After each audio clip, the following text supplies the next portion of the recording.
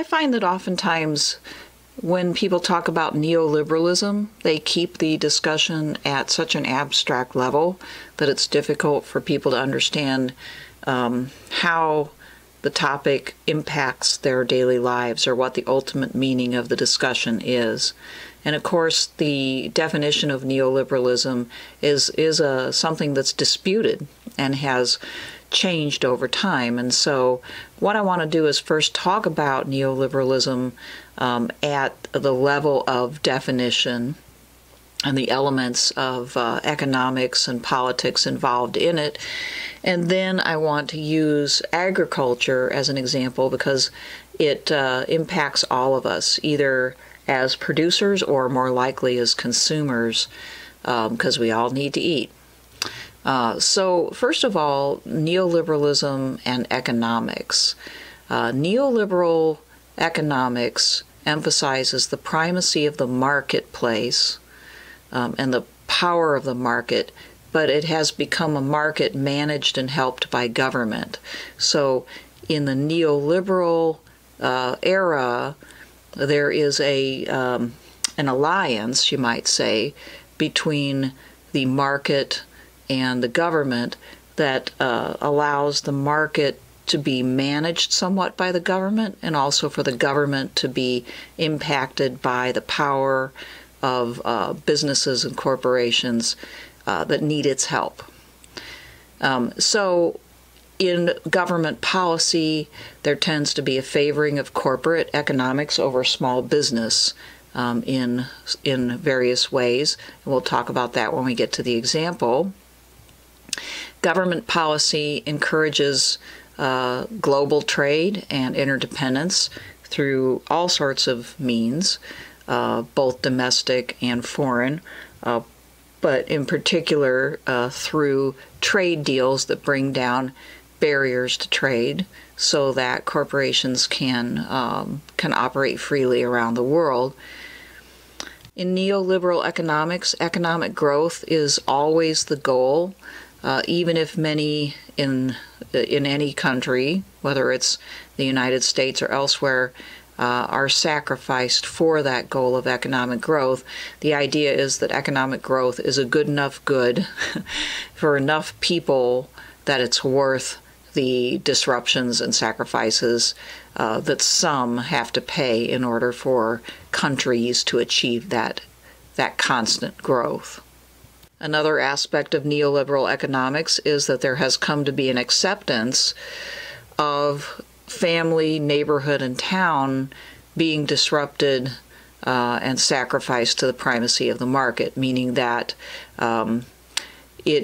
it's more imperative that people move and change their way of life to fit the economic imperatives of the moment than it is to keep their family in one place intact, to develop neighborly ties over the many years it takes to do that, or to establish and maintain community relations in a town. People are always moving, in other words, and people are always making decisions on the basis of the economic imperative. When we extend the idea of neoliberalism to the market, we see that the market mentality becomes embedded in the political process. So constituents, political constituents, see that become themselves consumers of market products and government services. They see themselves in that way, and government more and more treats them that way as consumers.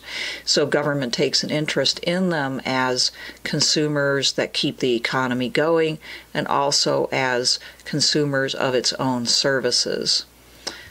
Because the neoliberal economy emphasizes corporate power, and big government is a part of that, responsibility is fractured among many parties. So it's hard to tell, in other words, who's responsible, especially if the problem is with the corporation, because, of course, corporations are owned by many millions of stockholders. Of course, we have government leaders, politicians, bureaucrats trying to regulate, manage, enable, benefit various economic partners. So responsibility is fractured, and it's hard to find who is ultimately to be, called upon to fix a problem. And yet at the same time, each individual is held responsible for his own fate. And we'll get back to that when we get to ideology. Because everything has become rather big and responsibility is fractured, there's been a decline in the efficacy of direct and indirect political action. People sense that political action, whether it's voting or protesting or whatever, doesn't really have much of an impact, because in most cases it doesn't. And that's because the machinery on both the corporate side as well as the government side runs kind of more and more on its own, and with what we might call technical rationality, rather than being responsive to even the politicians, let alone the political constituents. So instead of taking direct and indirect political action, people are told that they can vote with their pocketbook, and that the way to support their country is by consuming. The way to support certain policies is by choosing to consume this and to not consume that, and so on. Well, those are just some aspects of neoliberalism. Now let's take a look at neoliberalism and agriculture. We can see the government-corporate nexus or relationship all over the place in agriculture. Of course, the government is heavily involved in supporting, regulating, shaping, farm policy and farm outcomes. There are farm subsidies for the production of commodities, and there are commodity and foreign aid programs to help absorb the excess commodities that are produced. So farmers might be encouraged to grow a lot of corn, a lot of feed corn that can be shipped all over the world, that can be used for many different products, and the government may subsidize that operation, may guarantee a price, etc. Government's foreign economic policy favors large-scale commodity producers because it has for a long time attempted to lower trade barriers and keep them lower, and to encourage the trade of these food commodities all over the world. Corn, wheat, soybeans, pork, beef, chicken. Government subsidization, taxation policies, trade policies all favor large-scale producers. And so do government regulations. Large farms can afford to deal with regulations that apply to their operations, whereas smaller farms, and especially diversified farms where they're not just growing one crop or raising one kind of animal, find it very difficult to adhere to government regulations that are going to cost them a lot more to uphold and maintain than these large corporate farms. Finally, in that government-corporate nexus, you can see a heavy corporate influence on scientific research and development at universities, which of course are somewhat subsidized by the government.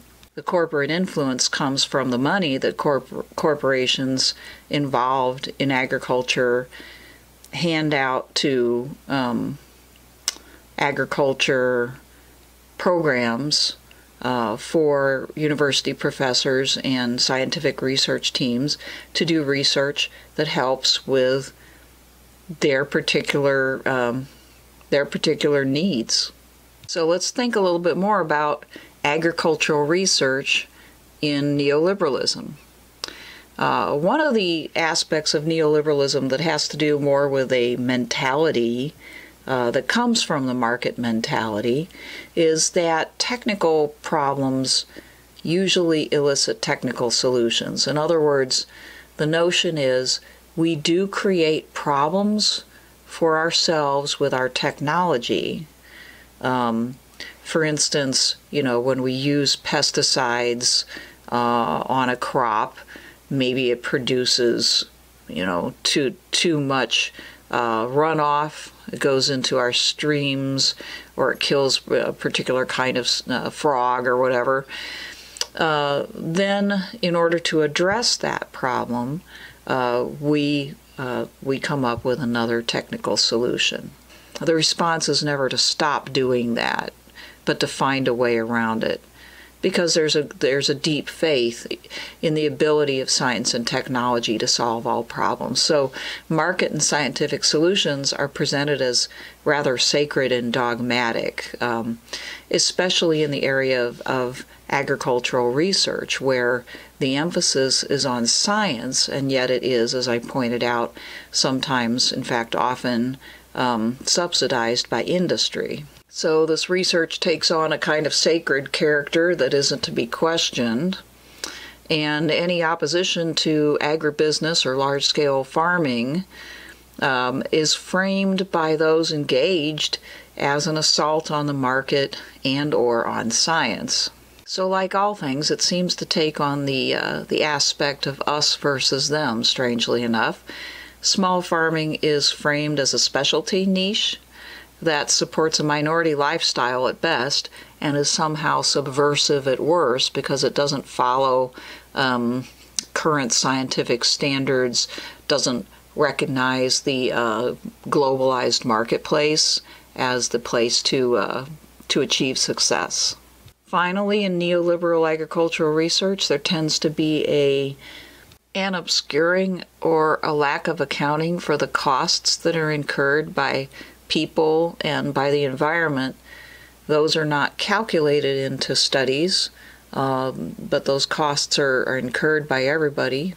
They're incurred by the taxes that people pay to support the subsidies and the regulations and all the scientific findings that aren't paid for by private and corporate business, incurred by the people in health problems ranging from obesity to cancer, all the environmental problems that are cleaned up, sometimes, in fact, often, if at all, with our tax dollars. So the costs are spread out and paid for by people generally, if they're paid for and fixed at all. Some of the ironies that come out of the neoliberal food system are, first of all, that consumers and producers are expected to sacrifice in the name of economic growth, even if it means such strange oddities as so-called food deserts in rural areas. Now,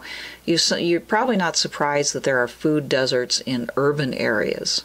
Right in the middle of the city, it's hard to find even in some places even like a quick shop.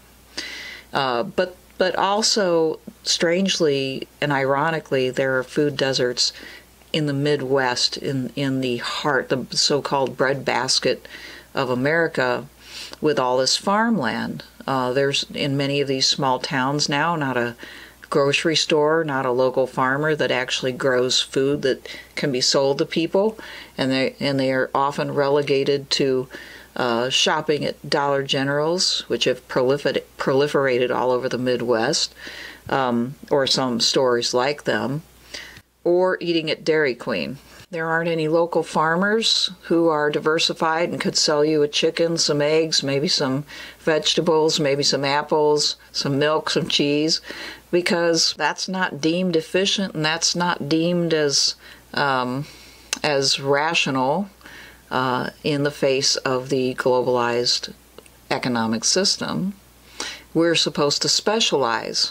Along with that is the irony that families, communities, and lifeways continue to break up to make way for growth, and that means that an awful lot of rural areas are experiencing very low population, people leaving small towns, some towns becoming ghost towns, basically. People who are left behind becoming hooked on alcohol, drugs. We have the opioid crisis going on because there's no real prospect for them. Another irony of the system is that all these costs are incurred by people generally, such as the pollution and, the dislocation, which creates a need for government welfare programs and so on. But at the same time, consumers are made responsible as though they, through their voting with their pocketbook and their behavior, can change the problems as big as food waste, pollution, and global warming. If we just had enough self-control and stopped buying all these things in plastic and running around in our cars, we could save the planet. So the idea there, I suppose, is that we need not look to either government or business to change anything. We can do it ourselves. Of course, that's convenient, but as we know, it doesn't work. Another great irony is that locally grown foods become somehow luxuries for the rich. We've moved from a few generations ago, poor people were very likely to grow some of their own food and knew how to do it. And it was considered a sort of a sign that you hadn't made it, especially in city. I came from a fairly large city, and my family had a rather large garden in the backyard. There were people who definitely thought that we must be really poor or we wouldn't do that. So like a lot of people though did that. And now we're at a point where, because the neoliberal system does not support local diversified family farms, they have become kind of a niche market. They have become something that is associated with foodies and liberal elites and, upper middle class and wealthy people. And that is a great irony to me. Another related irony is that more and more poor people get fat because they are eating cheap Dollar General type food that is highly processed, that comes from all those cheap commodities that go into making that kind of food, but it's not good for people's health. Whereas, and the rest of us eat quite a bit of this stuff too, but those who want to stay thin, well, if they can afford it, they go and pay someplace to allow them to go and exercise. So in other words, we have very few people doing manual labor anymore and actually getting their exercise, coming up with their own food or helping to grow it or raise it. So we spend hundreds and hundreds of dollars, trying to get that kind of work done in the gym. And finally, neoliberalism is supported by an ideology, and it's an ideology that grows out of an earlier phase of classical liberal thought and economics. It comes from a place in which people believe in the free market. And so it has become a sort of, as I would call it, ignoble lie that emphasizes liberty while constraining people's choices in the ways that I've described. To make this concrete, we're told that we can be entrepreneurs, but it's very, very difficult for a person to decide to become a small farmer. When they start out, they have to try to get a loan, for instance, if they don't come from a family who already owns a farm, or that farm is all in commodity crops and isn't going to be changed. It's difficult to get a loan. It's difficult to get the knowledge to do it. It's difficult to get the labor help to do it. It's difficult to pay the taxes and to come up with the ability to pass inspection, to deal with the government's regulations. So it's not so easy to be an entrepreneur these days, especially in certain areas. And also on the consumer side, our choices are fairly constrained.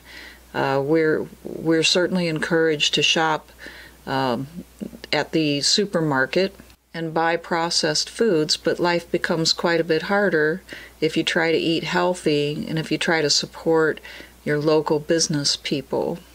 Another aspect of neoliberal ideology is that it is often tied to Christianity, which has the effect of making it a moral imperative to support the breaking up of family, community, and small enterprise. If that sounds ironic, that's just it. It is ironic. Somehow God gets tied up with the market and with this idea of economic freedom, even though there's not that much economic freedom, or at least not as much as people imagine there is, but Christianity gets tied up with that ideal to support a system that in all actuality has been the death knell of small town communities and has broken up and consumed the lives of many, many families. Another irony is that economic resourcefulness in individuals and groups becomes treated like subversive and misguided behavior. And what I mean by economic resourcefulness is any sort of behavior that involves people figuring out how to not spend money and take care of themselves fairly well. So if people decide that they're going to grow their own food to a certain extent, or they're going to even more like work with other people, let's say in a neighborhood or in a group, in order to share resources, this is treated like it's an odd thing. However, it's a very old thing. Again, going back just a few generations, it was quite common for people to do this. People of my parents' generation did not buy things unless they actually needed them. There was no consumerism even a few generations ago. Frugality and thrift were considered virtues, and neighbors often helped each other. And I should have said, and families likewise. Extended families tended to be closer together, and so they were there to lend a helping hand. But now, any kind of sort of self-support and support of others, while it does give people more independence, is treated like the opposite, as a sort of threat to freedom or as some sort of ideological assault, and with good reason, because the people who do that are just not spending money, and without spending money, we can't have perpetual economic growth, and that becomes a problem. That is, if enough people did it. So the ultimate irony is that a lack of resourcefulness is seen as superior, as ambitious and sophisticated, to be a specialist, in other words, in one small thing, whether it's growing soybeans or it's, fixing iPhones or organizing somebody's closet. That is considered to be a more sophisticated and ambitious undertaking because it fits in with the economic system as it is. To me, the greatest irony of all this is that neoliberal agriculture has produced a situation where no country in the world that's engaged in the globalized markets is truly independent and does not have food security. And if you don't have food security, you don't have much security. People forget that without a steady access to food, life becomes very hard very fast. And we're so awash in it here in the United States that it's easy to forget that. It's not very rational to discourage people from developing agriculture in their local communities and to try to feed themselves in their local communities as much as possible from what's right there in the area. It makes a whole lot of sense from the point of view of freedom and independence to encourage local production of food in particular, since it's so immediately needed, and disruption in the food supply can cause so many problems very quickly. So anyway, I hope this has helped bring neoliberalism down to earth a bit and into an area that should be of concern to everybody. All right, bye.